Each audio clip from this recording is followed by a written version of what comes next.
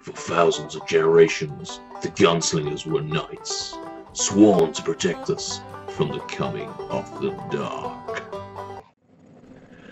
What's up, dudes? Heathen here, and I am back today with another book review. And today, I'm reviewing Stephen King, The Gunslinger, Book 1 of the Dark Tower series. I was looking for a new book, and I saw the trailer for The Dark Tower, The Gunslinger, and I figured I'm going to have to give this book a read. The trailer looks amazing. Hopefully the book is amazing.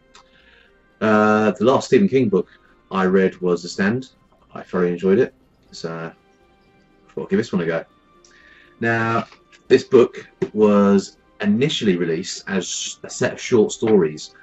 There's a whole intro in it, between 1978 and 81. It was then published in book format in 1982, and Stephen King later came and revised it in 2003, this edition which I have now. So Stephen King set out to do his own masterpiece, his grand finale, his greatest book collection, and this is what he came up with. This is book 1, The Gunslinger. It's a very short book, 238 pages long is how long this book is. It starts off, I like the intro, the very first words actually. I'll get to it so I can read it out to you. It starts off, the man in black fled across the desert, and the gunslinger followed. Interesting start. It took me a lot longer to read this than I thought it would, actually. 238 pages, so it's not a very big novel, but it did seem to take me a while to read it for some reason. I really enjoyed it. It is a fantasy, and when you hear The Gunslinger you think of Western. When you read this, it's like a Western fantasy or non-fiction. Involves that the world emerges around the gunslinger who is chasing the man in black, and the world reveals itself around him as you're following this gunslinger. You don't know anything at the start. You just know this gunslinger is determined to chase the man in black. It is a very, very good book. The world he's built, just from this book alone, this is like an intro, I suppose. This book, almost like an intro to it. I can't wait to read the second book to find out what happens and where the journey takes the gunslinger, which is Roland of Gilead. He is a cowboy. He's the last gunslinger alive. He's legendary, very legendary, and he's very determined to chase the man in black. The man in black, very mysterious, a sorcerer, has the power to raise the dead, but not for good. For example, at one point he raises a weed eater, a guy who eats devil grass, who has an addiction. He raises him from the dead, not because he's died and because he deserves to rise again, but because he knows that this man is consumed by his addiction, and he'll forever be addicted to eating and eating and eating this weed grass and making himself ill and ill and ill, and he will forever live with it, and it'll be worse fate for him than dying. So this is the man in black. I don't want to give you too many parts of the story. I'd like you all to read it yourself. The gunslinger, so aka Roland of Gilead, is chasing the man in black, and this world is almost like a western setting. So it's like a very western, deserty.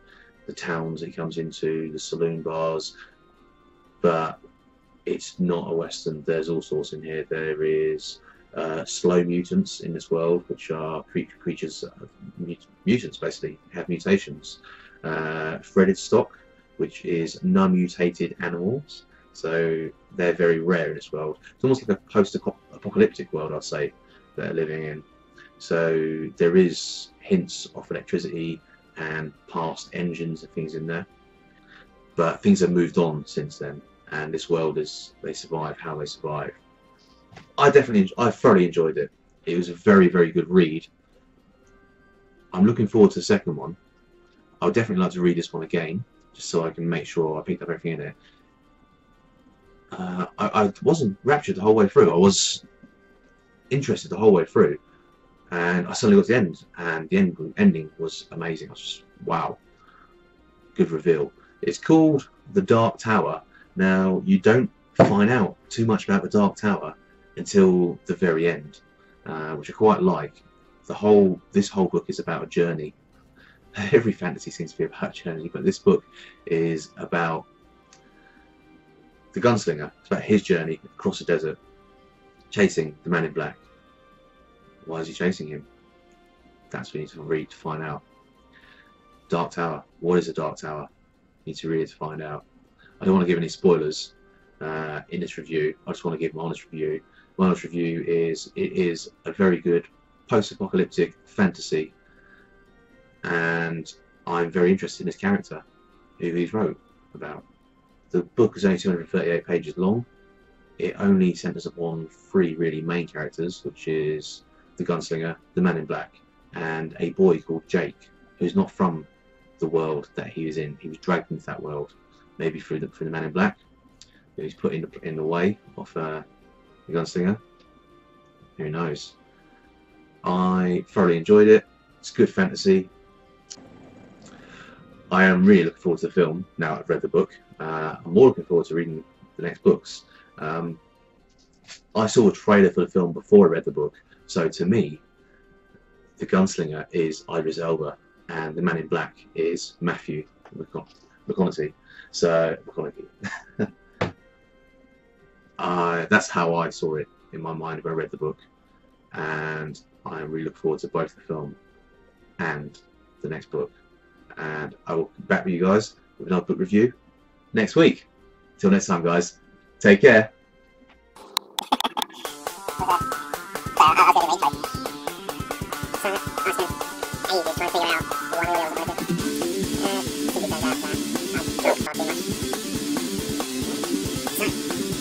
Thank